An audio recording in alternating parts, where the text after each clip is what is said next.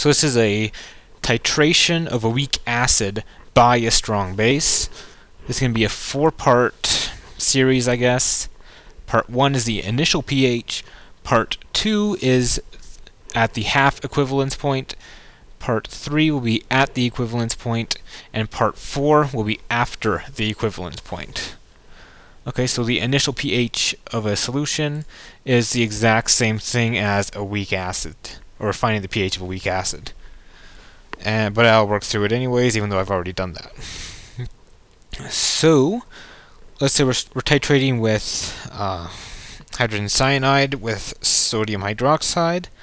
The initial volume is 50 milliliters. The concentrations of oh no, I didn't mean HF, I meant this is HCN, not HF.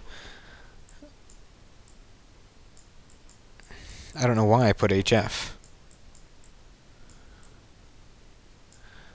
I hope I have these pKa's right, yeah.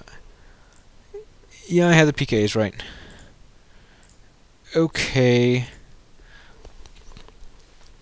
So, we know the Ka is 6.2 times 10 to the negative 10. That's given. The Kb is 1.613 times 10 to the negative 5. That's given. And the pKa is 9.2076, which is also given.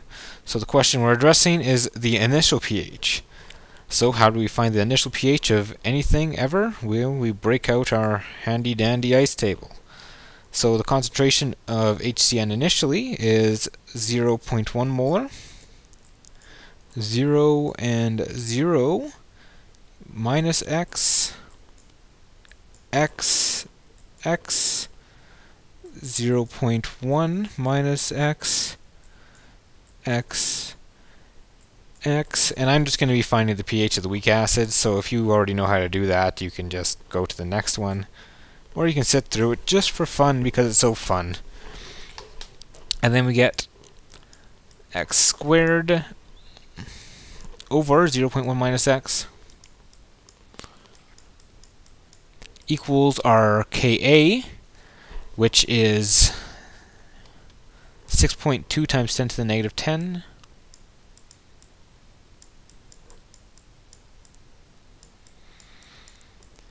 And that gives us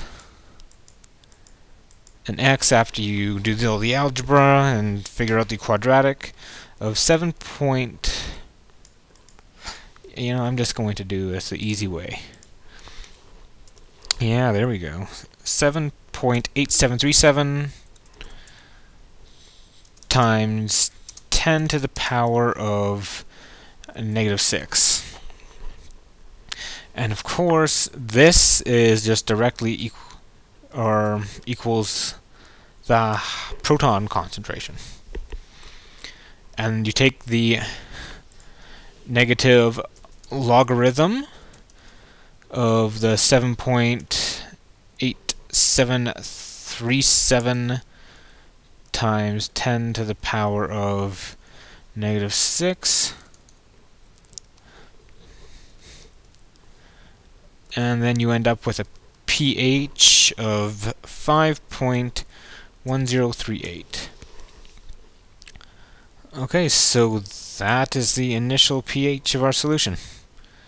Part 2, we will be doing the pH at the half equivalence point, which will be what happens when 25 milliliters of base is added. Stop,